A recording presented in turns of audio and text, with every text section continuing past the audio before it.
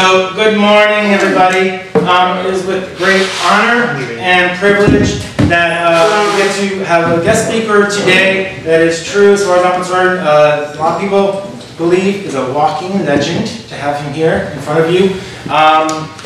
This man, he's the owner of Smithsonian School of Music.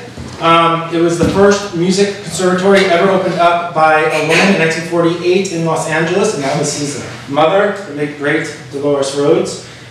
He's taken over that. He's a classical musician, by far one of the best classical musicians to date, as far as I'm concerned. He's working on his 5th CD, and he also sings in a band that travels the world. And that band, he honors his brother, Randy Rhoads, who wrote some of the best metal songs in all music history, including Crazy Train, Goodbye Romance, and my personal favorite, Diary of a Madman.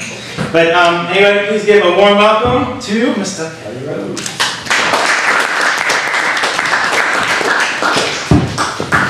Thank you. And at this time, we do want to invite all of our guest speakers to please start the presentation. Thank you so much and enjoy Career Day. All right. I remember Career Day when I was in high school. Everybody's father came and said what they did, even if they were super boring, like they were insurance salesmen. And they kind of pretty much based it on what people's fathers did. And the fathers came and they gave the Career Day. I guess it's a little bit different today, because I noticed down in the reception area there was a lot of very official looking people. The music business is a very wide and huge thing. So what I've decided to do is I've decided to base what I'm going to tell you on a fictitious band. We're going to pretend that we're going to follow a band's progress from when it first gets together up until it reaches a certain point of stardom that the band would become world known for. Or in this case, an artist. It could be an artist or it could be a whole band. And during their journey, we're going to talk about the different aspects of the music business. All right. So before the band even gets going, there's the instructional part of the music business. This is where people learn their craft. Bass player has to take lessons so he can play bass. The drummer has to take lessons so he can drum. The singer has to take lessons so he can sing. Not everybody does this. A lot of people are self-taught. A lot of people never get any better either. But here's the deal. Before we even get off the ground, we've got one important aspect of the music business, which I'm very familiar with because I come from a family that started a music school shortly after World War II. And I run that school now. So we've got the instructional part of the music business, and then we've got a couple of guys, much like yourselves, that get together at school, and it's always invariably this conversation. I like this band. And the other guy will go, I like that band too. They're great. And they'll bond over some of the music that they like. Pretty soon the conversation goes like this. Well, I actually play guitar. I take lessons at Smithsonian School of Music. Wow, I'm a drummer and I'm looking for a teacher. So these guys, now they're not just friends anymore, they're potential bandmates. So they get together and now they've got to look for 2 other people. They've got to find a singer and then they have to find a bass player. Okay?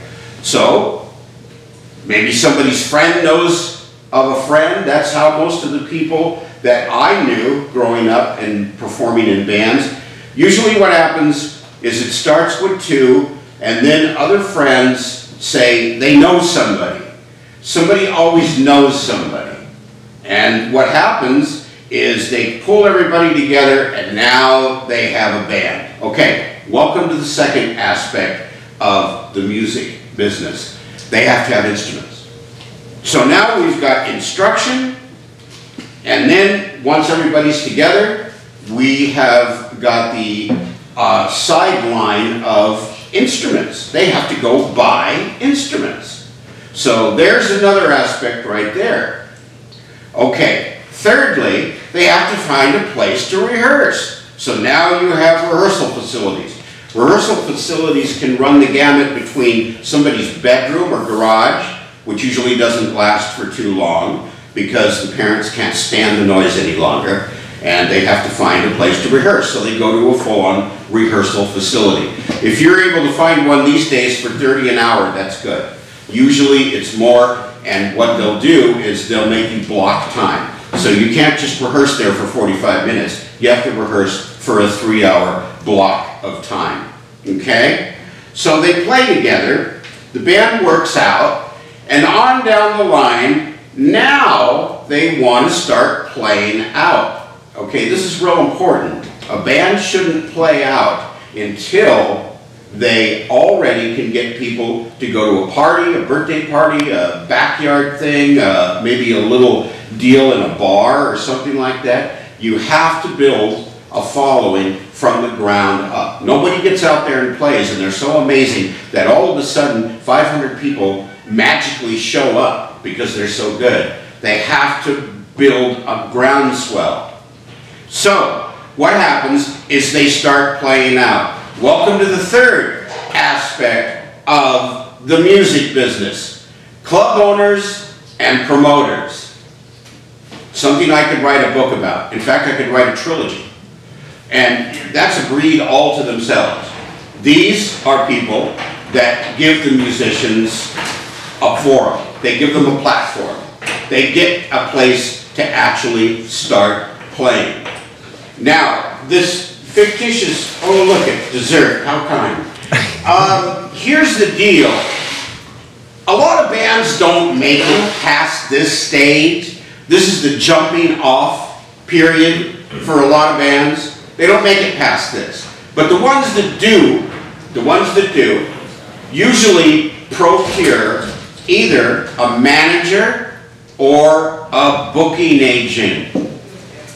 Okay, a lot of people think they're the same thing. They are not. It's actually against the law in California for a manager to book gigs. That's what an artistic talent agent does. All right. People also think that when they need a manager for the band, which is usually when they get tired of making phone calls and they want someone else to do it, they actually think that they go out and they look for a manager like you look for shoes. Usually a manager will come to you. What they do is they have an idea of what's going to be successful, and they come after you. They hear a buzz. What happens is they hear about you, and they hear that your band is really good, you're drawing crowds, you've got great tunes, people love you, and they'll go check you out. They'll check you out. And if they think that, if they smell money, they'll approach you. Now, an agent would work very much the same way, because what happens is they have an idea of what kind of shows they're going to book and what size venues they're going to book them in, and they can tell by looking at you if you would, your band, if you would be good for certain shows. So now you've met an agent, maybe you've even run into somebody who says they want to manage you. This is one thing that's real important. The first people that approach you are usually fanagers, not managers. What's a fanager? A fanager is somebody who has a construction job, or maybe is a dentist, and they want to get into the music business. So what they do is they find a band and they pay for everything for a while, until a real manager comes along. And when a real manager comes along, if the band is smart, they get rid of the fanager and they go with the manager. All right. Now we come into the fourth stage of the music business. You're booked into clubs.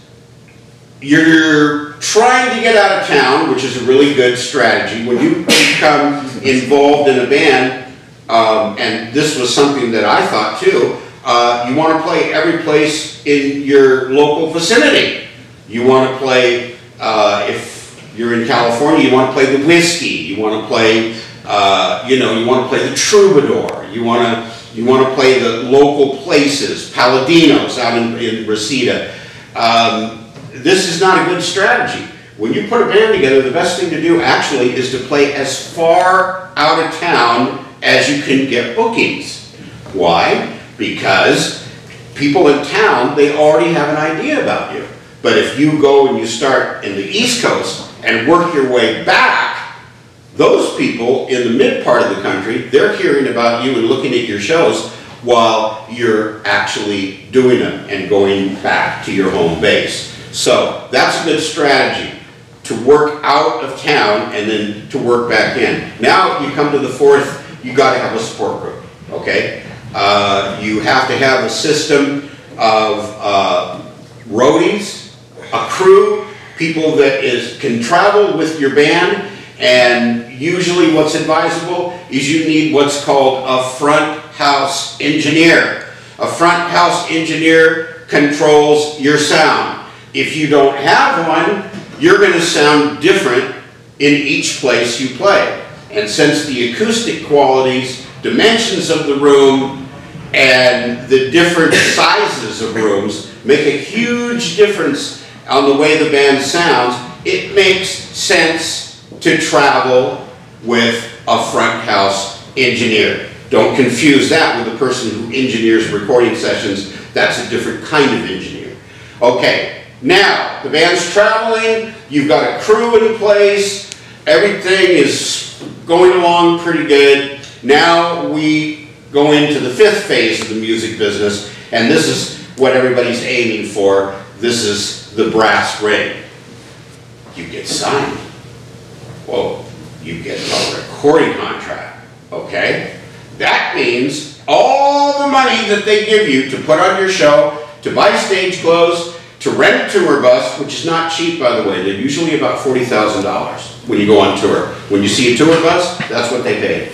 All right, so the record company gives you money so that you can put your show on and travel around and go ahead and start writing music that's going to be recorded. What they don't tell you is it's all to be paid back to the record company. All it is an advance on your royalties. Okay? That means you have to actually pay that money back. Right. So here's what happens next if the band is successful. You go into the studio and you start recording. Okay. This enters another phase of the music business, and that's recording and reproduction. What that means is you need people to engineer and to help you manufacture your music. I'll tell you the two things that people stick with the most in their career. Usually people will stick with managers if they're doing a good job. They'll stick with them for a long, long, long time. And they'll also stick with an engineer for a real long time, because that is a very important relationship. The engineer has to kind of know you and your sound and what you're trying to do just about as much as you do yourself. And sometimes they keep you from making mistakes and doing too much. And so an engineer is very, very, very important. A lot of engineers are producers, but they don't necessarily have to produce. Sometimes there's people that only produce. You might have heard of a band called Def Leppard. Before they ran into engineer Mutt Lange, they did good music, but not great music. When they ran into Mutt Lange, everything changed, and their records started selling in the millions instead of the thousands. Okay, so here we go. You've already recorded. Let's just say that people really liked it, okay? They really liked it. There's a joke in the music business that the only person making money is Taylor Swift. That's not true, but the reason they say that is because she sells so many records. So many records. you've got now a point where the band is known all over the world. And they made a record, maybe they made two. They're very, very successful, and they're known all over the world. Well, now we come into even another phase of the music business, but these people that are coming into the phase now, they're not necessarily, they don't do musical things for the band. They work alongside the band. What you have to have is you have to have an accountant. By this stage of the game, you would need a manager, and actually you need another accountant to watch the accountant. And so you've got a little bit of a behind-the-scenes support group, accountants, managers. You sign to an agency so you can tour, all right? Now, if you're really, really successful and people really like your band a real lot, you're going to need somebody that works like a personal assistant. You have way, way, way more than you can do as just one person. You have to have a person that does for you what people do with their assistants, valets, whatever you want to call them. There's so many things that happen. You get called to do all kinds of charity work and things like that, and people want to know if you can do this TV show. They want to know if you can do that TV show. Would you be interested in doing this ad? Here's this company that makes different clothes. They want you to endorse their clothes. Actually, I got this shirt for free because I got my picture taken playing piano wearing this shirt. Never heard from those people again, but whatever. I got a shirt, they got a picture. I guess everybody's happy. So the thing is now we've talked about 5 or 6 different related things, and it's all in the music industry. Somebody that is an engineer in a recording studio, they're in the music industry. Somebody that works for the record company that makes sure that your product is available, they're in the music industry. They're in the music industry, but they don't actually get up on stage and play. All right. Okay. Now, that's basically, not everything, but it's basically the key points of some of the interrelated people in a situation where music is made. But what I didn't mention to you is there's a lot of people that reproduce and recreate old music. They're in the music industry too. They do orchestrations and have perhaps little groups of musicians that play on period piece instruments, okay? They're in the music industry. But what they're doing is they're taking a piece by Haydn or Beethoven and they're putting it with a string quartet or a small, I work in a situation where we have a bunch of guitar players and they recreate a piece of music. They all play the same thing and they're acoustic. You don't have wires and microphones. They just play it acoustic. So you have some situations that do specialty. In the 1950s, that was real popular for record companies to put out music that was music from around the world. What Romanian folk songs sounded like. Traditional Mexican music. That type of thing. Actually, it was real popular in the 50s. People sold a lot of records with that. It's not so popular anymore. So you do have some different specialty areas that I'm not mentioning because they don't fit the main scheme. The main scheme is the two guys getting together, finding two other guys, and then going through the whole gamut of the different things that I told you about, the different ways that people interrelate to the music business. And they are, because they do that, they are in the music business. Absolutely. Okay. I'm supposed to leave some time in case you guys want to ask me questions or whatever. So it's after 10. Is it appropriate to do that now, Edward? Yep, it's perfect. Is that good? Yep. Okay. So, do you have any questions? Do you have any comments? None. Okay. That's not good. Because I can't think of anything else. You with the beard. So, with the advent of Spotify, Pandora, and these other online services for young musicians that want to get their music out there, do you recommend, going that route, getting their music, even if they're not making money on that music? Should they stick with YouTube? Should they kind of do their own production to just get their music out there? Would I do that? No. No. Do I think it's a good idea for other people to do it? Yes. And here's why. That's the technology at hand.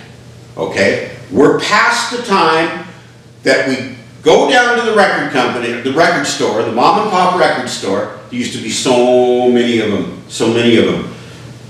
We're past the time where somebody goes down there and buys the newest release from their favorite band. They don't do it that way anymore. Now, as you mentioned, you have Spotify, you have all this different music. I hear that music comes out of the clouds now. Things like that. I don't actually take part in myself, and here's why. Number one, when I put out a CD, I want people to buy the whole CD. I have put that CD out in a way that tells a story. For somebody to try to buy that online and only download 1 or 2 songs makes as much sense to me as going to the library and ripping out a chapter of a book and checking that out. That just doesn't, it's something that I want people to have. I want them to have the entire work, the entire record. I just slaved for 2 years to put the record together, and I want them to have the whole story. If they choose to only listen to one song, that's their prerogative. So actually for me, that model doesn't work, okay? But number one, I'm old, and number two, I'm able to sell my music without doing that. Do I think it's a good idea for a new band? Yeah, because that's the playing field now, okay? But I really think it completely sucks that you put music out and somebody can just download it for free and you get nothing or very little from it. That's really too bad. The classic example of when record companies were going on all 8 cylinders was in the 1970s. And I know this because after I went to college for about 13 minutes, I decided to go to work, and I got a really good opportunity to go and work at Capitol Records. I was a mailboy in that big, vast, sinful tower that you see when you go down the 101. Best job I ever had in my life. It was fantastic. Anyway, that was a true model for record companies back in those days. Way before the internet, way before people got music from clouds and Spotify and CD Baby and other people's babies and whatever. So that was really, really a great time in the recording industry and making, making records. It's changed, and there's nothing you can do once it changes. It's amazing to me that people buy vinyl. I thought that was done. I thought that was done. I thought we were going to go cassettes, then CDs, then whatever comes next. But actually, that's a rare trend. People actually went backwards and bought something that at one time was the state of the art. So that really did surprise me. Okay, do we have any more? Oh, good. He spawned a little movement here. How about you with the hood?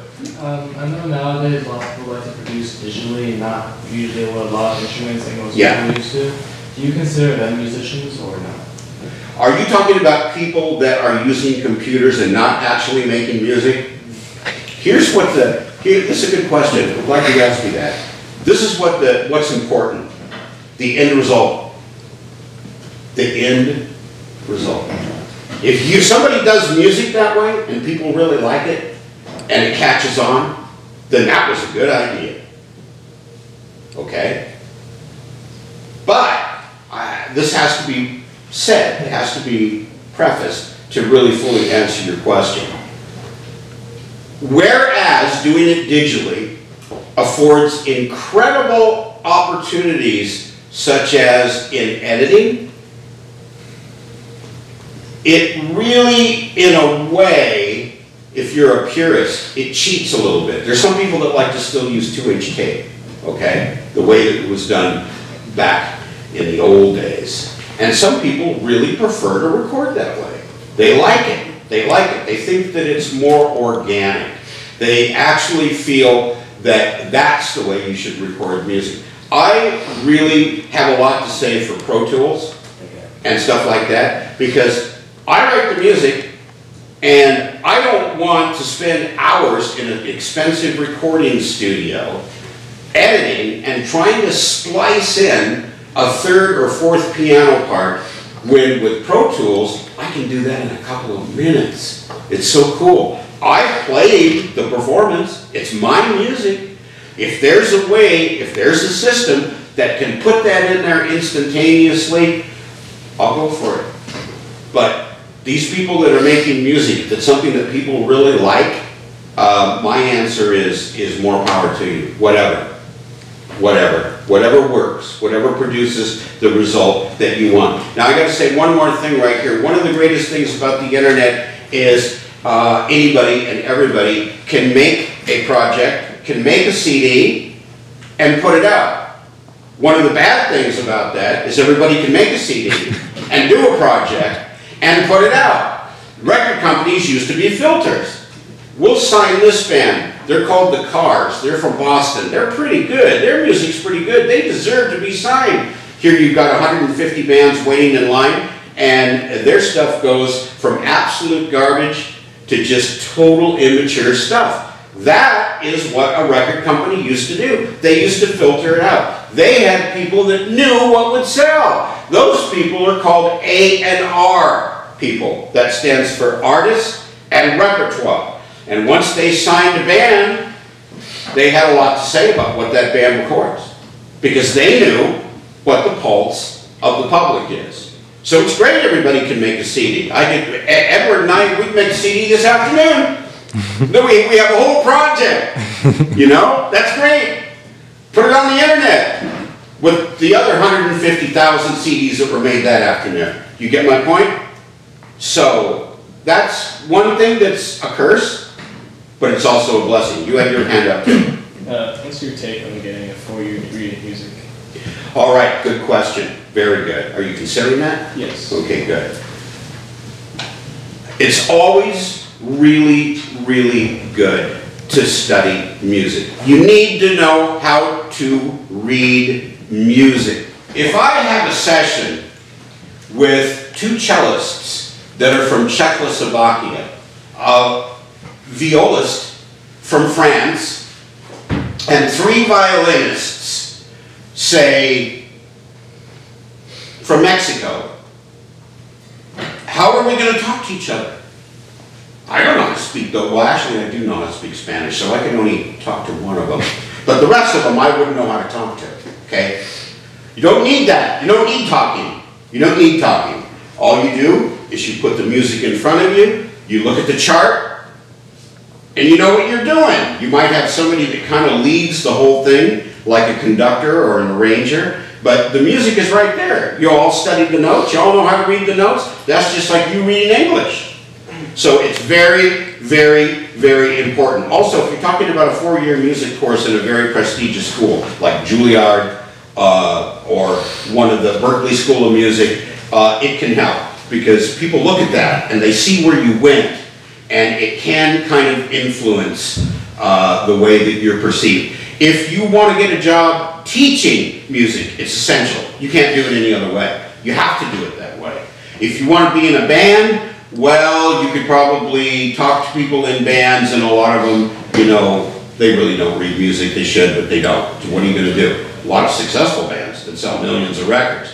But it's always advisable to do it that way. Don't do it that way just because you want to get in a band, but you should do it that way because you should really know your craft. You need to know how to write, to read music, and you need to know a certain amount about theory and harmony.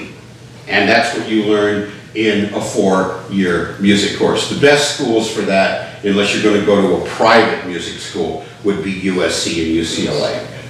My mom went to UCLA, as did my father, and they got excellent educations in music. And that's where they got their degrees. So I actually think it's an asset, and I think that that's what you should do. Do you need to do it to be in a band? No. but you should do it. You should do it.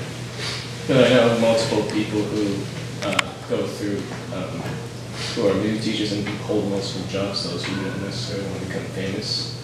Well, say that again, I didn't hear you. Like those the people who work in the music industry who don't necessarily want to be in band to become famous. They work a teacher or director, they work multiple jobs. Well, that's what I was trying to underscore by my little speech earlier. That there's a lot of people that are involved in the music industry that don't actually get up on the stage and play, right? So that's kind of a real important thing. I forgot who said this. A friend of mine told me it the other day. And just a reminder that in about 7 minutes, we will be switching to another session. So you have 7 minutes to finish the session. Okay, so this is real important. I forgot who said this, but it was somebody very profound. It might have been Dylan, Bob Dylan. It might have been John, that guy Tom Waits. I'm not sure. Might not have been either of them. I wasn't paying attention. But this is what they said. This is a quote. Everybody should be famous and successful so they can see how unimportant that is. Okay? What that means is if you think you want to get in a band just so you can be rich and successful, the chances are almost 100% that won't happen. Okay? I've worked with some of the finest musicians on the planet. Okay? And the ones that are real successful, including my dearly departed little brother, they did not do that to make a bunch of money or to get girls or just to chase success for the reason of chasing success. No, no, no, no, no. The people that really do end up being successful, they have to do what they're doing. Even if they make no money, even if they have no place to live, they're going to be sitting someplace with no shoes on playing guitar because they have to do it.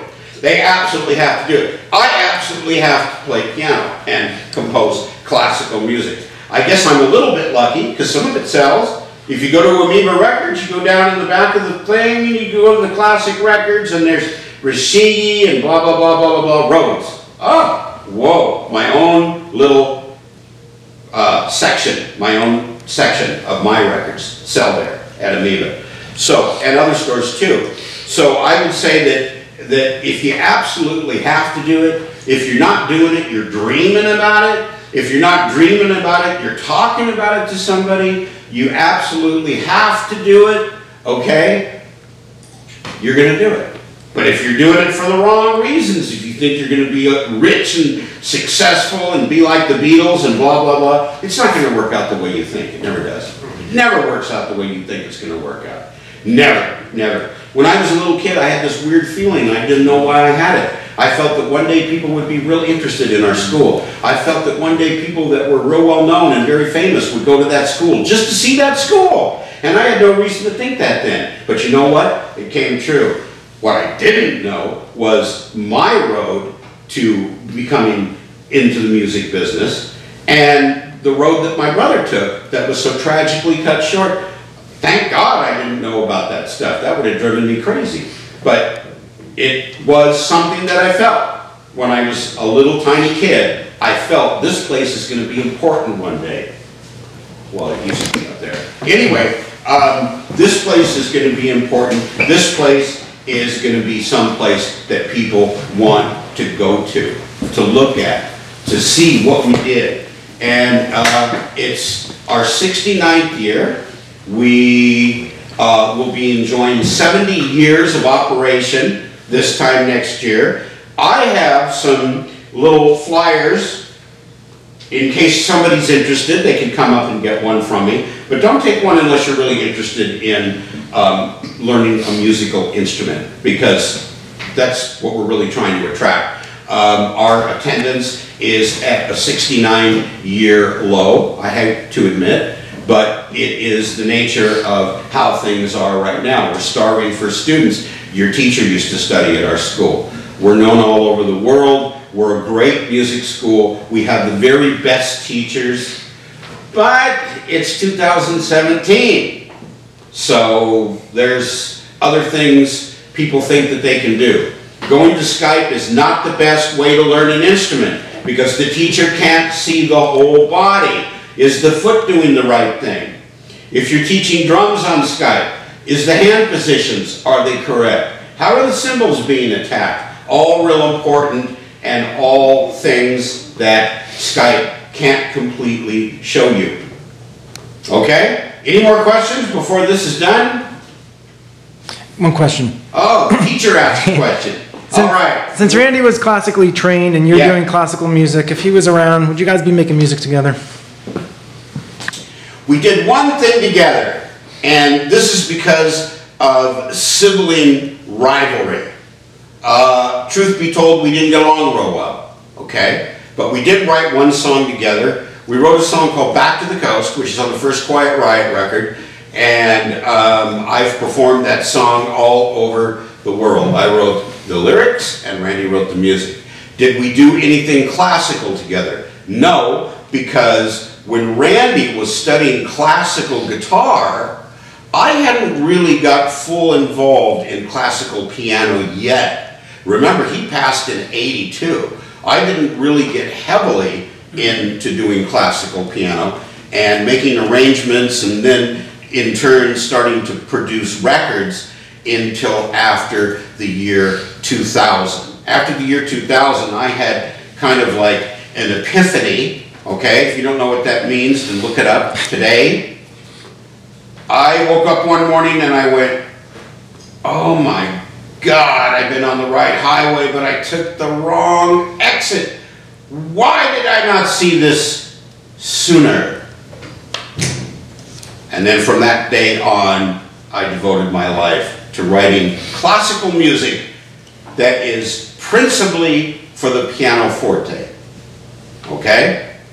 So, I didn't get that until I was a little older. But it's better to get it when you're older than not get it at all. I don't like to hear when people say I'm too old. They're not too old. We have a lady that studies piano. She started in her mid-70s. She really practices and she's really good. She's really good. Didn't play piano before that.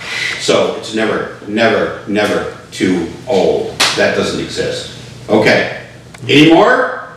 Is that it? Okay. I don't know how you guys get along in the school without girls. When I was going to high school, I wouldn't have gone to school with no girls. So I give you a lot of credit for that.